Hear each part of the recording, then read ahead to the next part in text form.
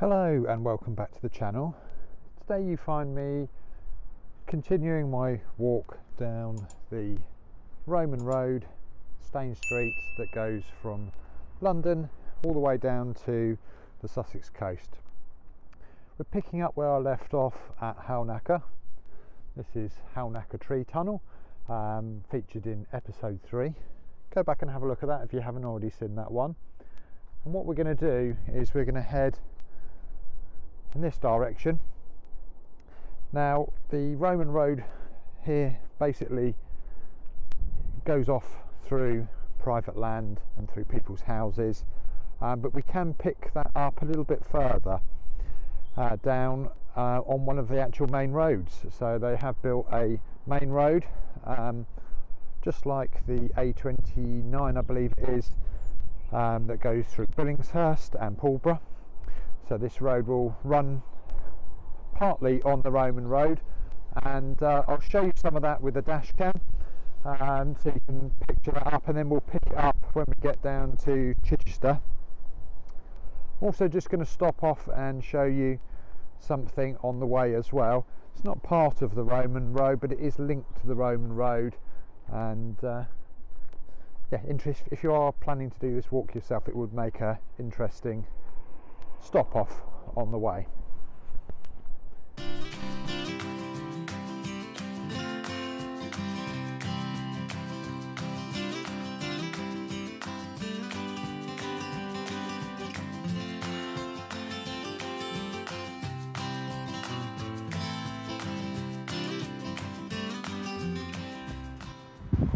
So here we have Boxgrove Village Hall in Boxgrove Village, and just a notice board here, and the reason I'm bringing you to this area is this Boxgrove Priory, as it says here, 12th century abbey, recorded in the Domesday Book. So this would be a place where people travelling down the Roman Road would find shelter in this area, a bit like the Roman encampment I was talking about in one of my previous videos. Obviously it's talking about Halnaker windmill from episode 3, and just a little note there about Boxgrove Man. In 1993 a human shin bone estimated to be 500,000 years old was excavated from the now restored Boxgrove quarry. Further discoveries of human teeth along with flint tools and animal bones led to this site being considered of high archaeological importance. The Boxgrove Man is thought to have been part of a European population of hominids that later developed into Neanderthals and Homo sapiens. So the priory is located behind these buildings, and you can park in this car park in Boxgrove.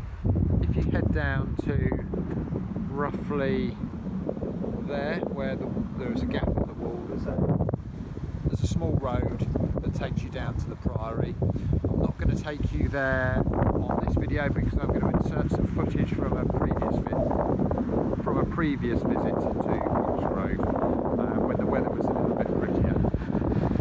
So I'll catch back up with you on the Roman Road. Part of Boxgrove Priory, and this building used to be used for entertaining and for lodgings, and it was built in I think 1132 and was in use until the mid 1500s. Whilst it was in use, it was Crown land, and was used by the Benedictine monks. So if you were coming down the Roman Road, which at that point I'm not sure it would have been still in use, but often trackways survived a long time, and the section of the road that we've been down from Bignor to Halnaker is quite well preserved, so it's not out there to say that that road wasn't still being used 500 years ago. And yes, you would be able to lodge in this building, and it would also be used for entertaining people coming through. You can almost see there's a couple of sort of floors, so I'd imagine there would have been a sort of a grand hall at the top that they would have feasted in.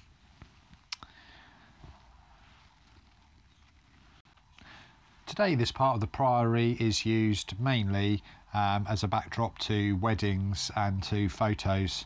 It's open to the public and free to use, and it's extremely well kept, as you can see from the footage. So if you're in the area, drop by and have a look.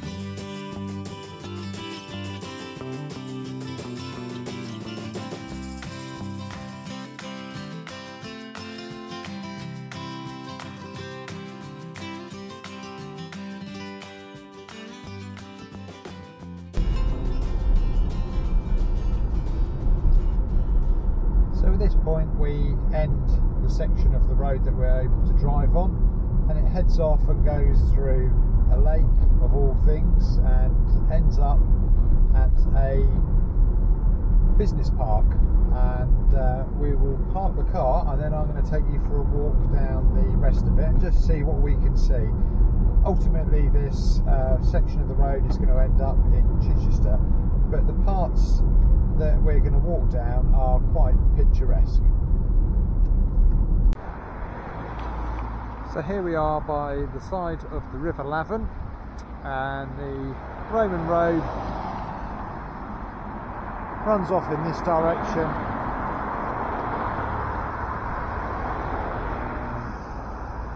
back off in that direction. We are in the area of the Roman road. It's not clear as to what exact location the road is, but I find it interesting that we've got this river running right the way down the side of this large embankment, and then it's going to tuck itself under the road and then come out on the other side. It's going to get very noisy around here with traffic, but I'm going to try and film what I can.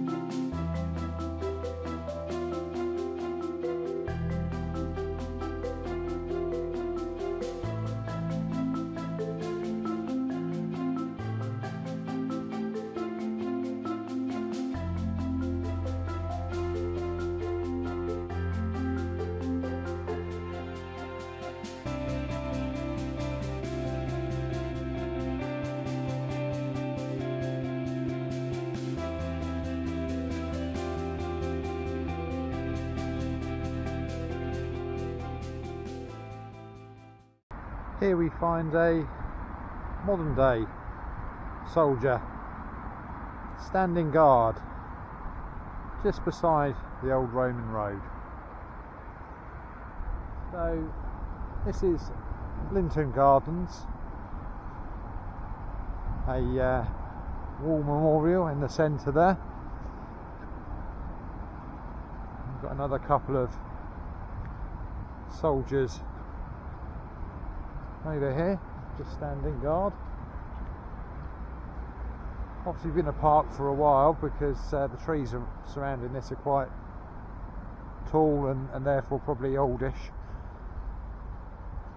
But Chichester got very popular in the Georgian and Victorian days, so this is probably well, not this bit, but the park itself is probably a Victorian relic. Interesting the way they've made the wall around these two soldiers out of sandbags, where they probably would have met their fate in the First World War. This grand memorial to the people that gave their lives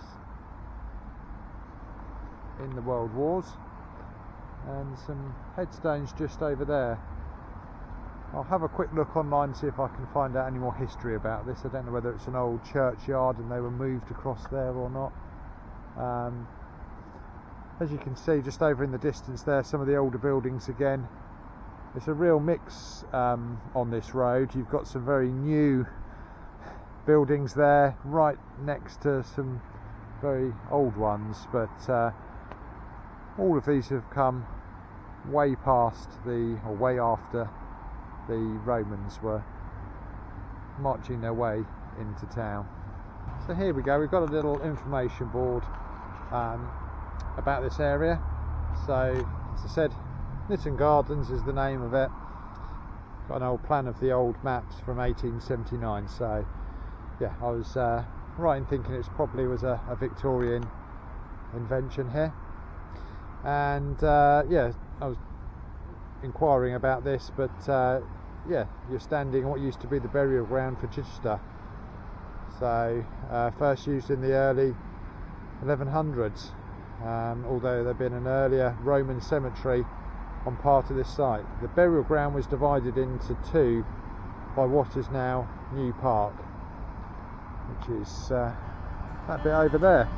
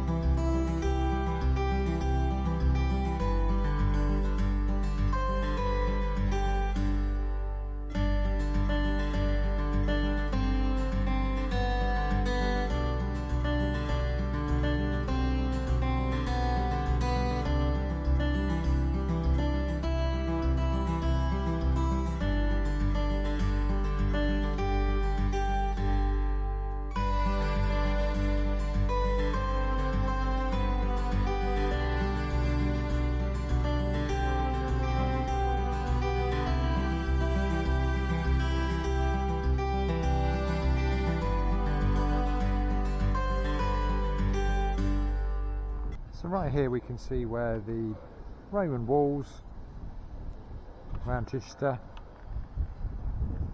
right next to the old road, just coming past this church here and heading towards the centre of Chichester. So this is where the gates to the city would be.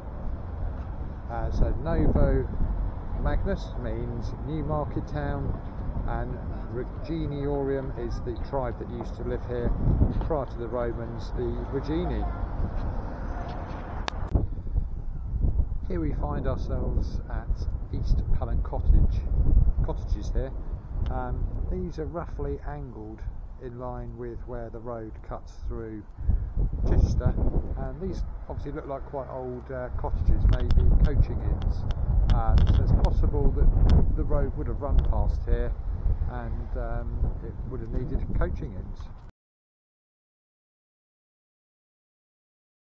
So here we get sight of Chichester Cathedral, just a bit further down from the cottages of East Pallant, and to my right we have the Pallant House art gallery, quite well known in the art world and a lovely place to visit.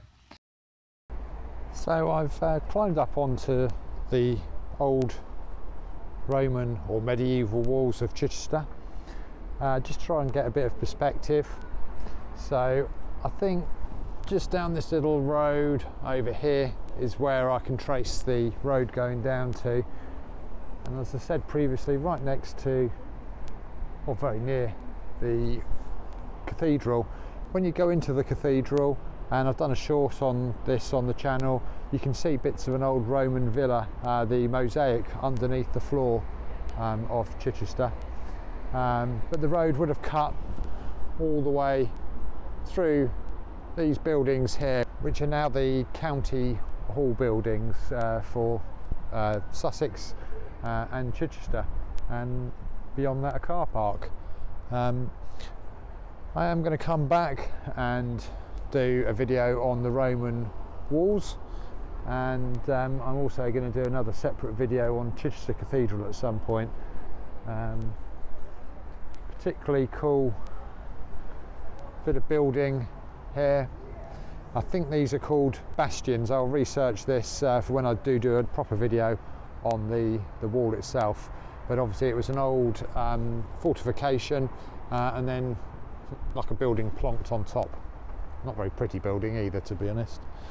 But as you can see, running out of daylight. This, as I've said on some of my posts in previous videos, struggling to make content at this time of year just because of the short days, the weather. I've literally just got a gap in the weather and other things happening in my personal life. So I'll try and be regular with making these videos. Hope you have enjoyed this. If you could like and subscribe, just hit the little icon in the bottom right hand corner. Thanks for watching.